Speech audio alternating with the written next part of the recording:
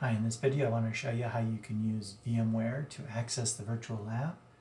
Once in there, I'll show you how you can add shortcut icons to your desktop for the two software programs we'll be using in this class.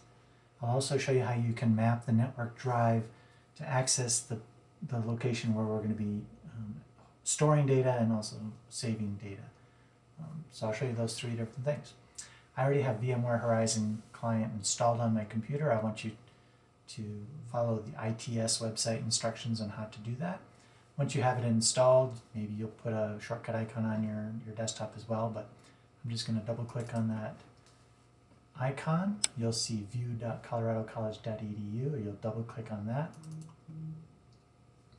You'll log in with your CC password. Now you may not see the same number of icons that I have here. What you're going to be looking for is this Academic Virtual Lab, VLab New. You might also see the VLab 1, which is a slightly older version. But you're going to go to the new one and double click. And what's happening is your desktop is tunneling into this virtual lab. You're connecting with a server on campus that houses this software. At the top here, you'll notice a bar. Now I have it unpinned, so it disappears when I'm not hovering, but if you want it to be left up there, you would just hold the pin there. One thing I want to point out is I don't ever want you to hit this X. It seems like that would close down your VLab session, and it appears as though it does that, but in fact it leaves it running behind the scenes, and if enough people do that frequently enough, you end up crashing the server. So please don't ever hit this X. Now that said, feel free to shrink that particular window so you can sort of see your own background, or you can minimize as well.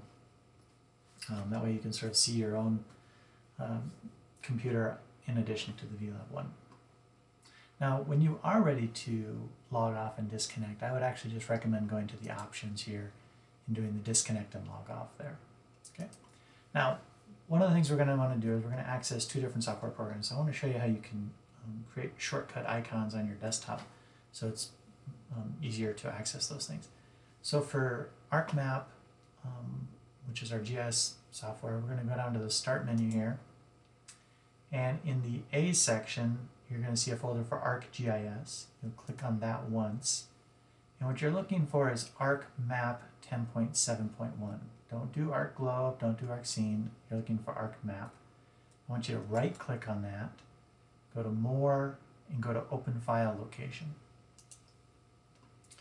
From there, you'll see ArcMap 10.7, there's a shortcut. If you right click on that and go to Create Shortcut, it says it can't create a shortcut here, but do you want to create a shortcut placed on the desktop instead? Yes. Okay, so good to go there. Now, for Stata, you wouldn't go through the Start menu. You'll go straight to this yellow folder on the bottom here, and you'll go to this PC. Now you all should be already connected to the library drive. It says library / student 1. I want you to double click on that, and then I want you to go to the Stata folder, just the generic Stata folder. Double click on that, and then you'll see Stata 64, the largest one, application here, 65 kilobyte. You'll right click on that and create shortcut. You'll get that same question, do you want it to be placed on the desktop instead? Hit yes. Okay. So you should only have to do that the once. Next time you get on VLab 1, those icons should be there and ready to go. And that way you can open up either of those programs just straight from the desktop. Now the third thing I wanted to show you was connecting to VLab 1 with your computer is not the same as connecting to the location of our data. And we're going to need to be able to connect our VLab 1 to where we're going to house our data. So you're going to click on this yellow folder again, go to this PC, and probably what you won't see is anything that looks like Students GIS Data Serve. You probably don't see that. So it probably means you've never mapped to it before. So what you'll need to do is go to Computer here up at the top of the window and go to Map Network Drive, Map Network Drive. Be careful, it wants to start out by Y or whatever one. I really seriously want you to set this to S, okay? Please set it to S. Then in the folder section, you can do //, and again, it makes a difference which way these are angled. GIS data serve /students, and then check this box, reconnect it, sign in, and go ahead and hit finish.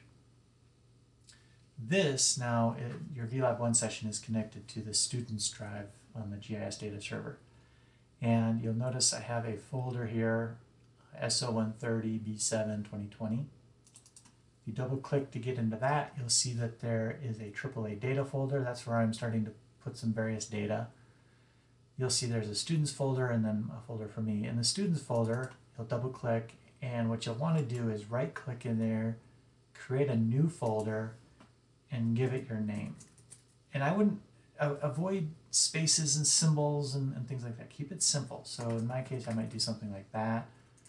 If you want to do a space, I would use a underscore, and then you hit return. And what we're going to do over time, of course, as we play and as we work out with different data sets, you're going to want to create folders within your folder. Don't just be saving stuff into one big folder. It's going to become really messy really fast.